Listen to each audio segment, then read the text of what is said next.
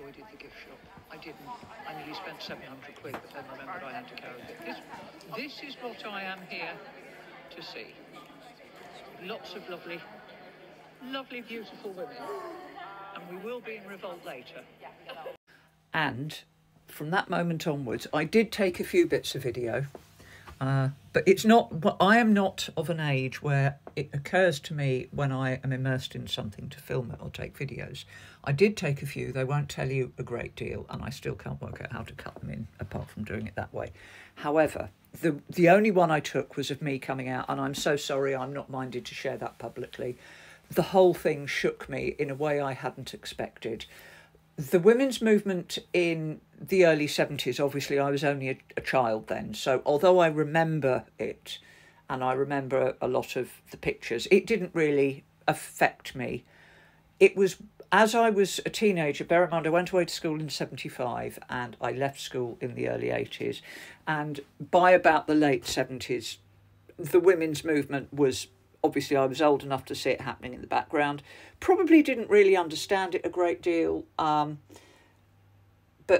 the 80s, the first room was in the 70s, and it was, a lot of the artwork and stuff didn't change, so mimeograph things, they looked familiar, the pictures looked familiar, but it wasn't something I'd ever connected with.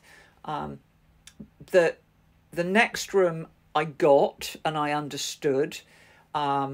I always wish I only have one copy of Spare Rib, and that was given to me by a very dear friend for my birthday several years ago.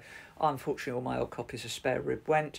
It was only when I found myself in the early 80s living with a man who beat me up, treated me very badly, that I started connecting to the women's movement. I would love to be able to say, but I wasn't. I was a young girl. I was really drawn to this. I was interested in it.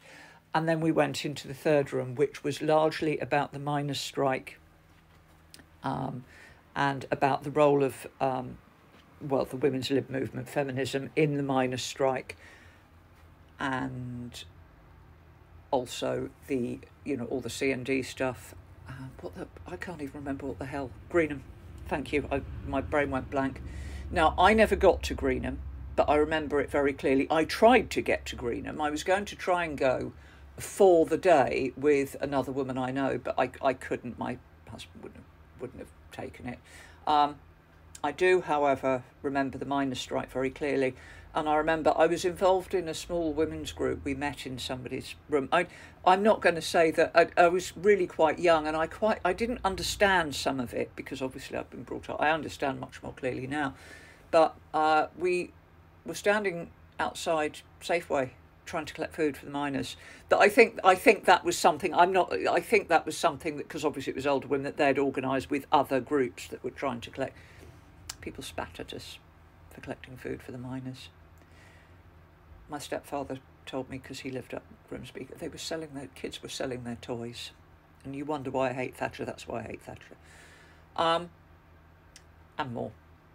But I hadn't bargained on walking into a room, and as you saw, all the lovely ladies I was with were considerably younger with me, and of course for them it's history.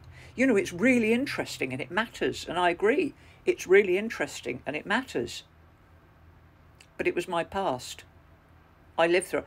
And of course, along with the memories, which it did, the artwork, the visuals, the whole thing, it brought back a load of other stuff that I hadn't thought, or it even occurred to me that it would. So the video I made as we left the exhibition, I'm not minded to share, I don't think. Thank you so much. It literally took the feet out from under me. Very upsetting. Don't forget history. It really matters. It really matters.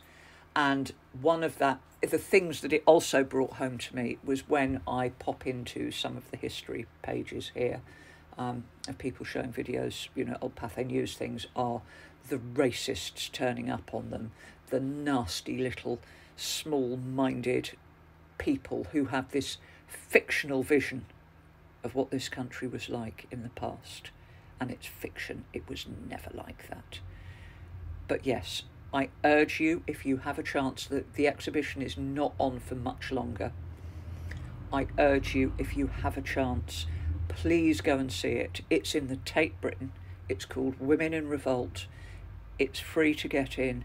Please go and see it. I urge you. We cannot let this past or history go unfelt. And of course, there are a lot of you I know that will remember it well. Be prepared.